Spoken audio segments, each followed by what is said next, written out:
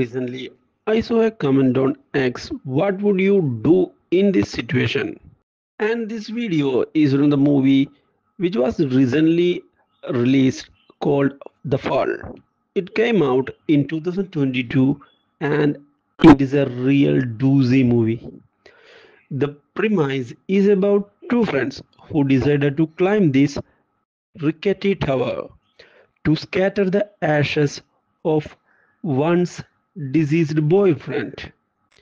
Right off the bat, I was like, who in their right mind would climb a tower just for that? It feels so forced and ridiculous. The main character climb the tower in hopes of feeling liberated from their grief. I get that dealing with loss is tough, but putting your life at high risk to throw ashes into the wind, it just doesn't sit right with me. As soon as they reached at the top and dump the ashes, the ladder they used to climb up breaks. Now they are stuck on the this tiny pizza-shaped platform with no way to get down.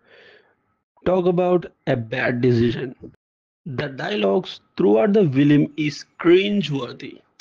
The choices they make are so questionable that you will find yourself yelling at the screen, as I do. The tension is supposed to be gripping, but I was mostly just shaking my head at their antics. And let's talk about the ending. Spoiler alert. It's a happy conclusion, but honestly, it feels so unlearned after everything they went through. It shouldn't have been a happy ending at all. To make things even more absurd, there is a sequel in the works.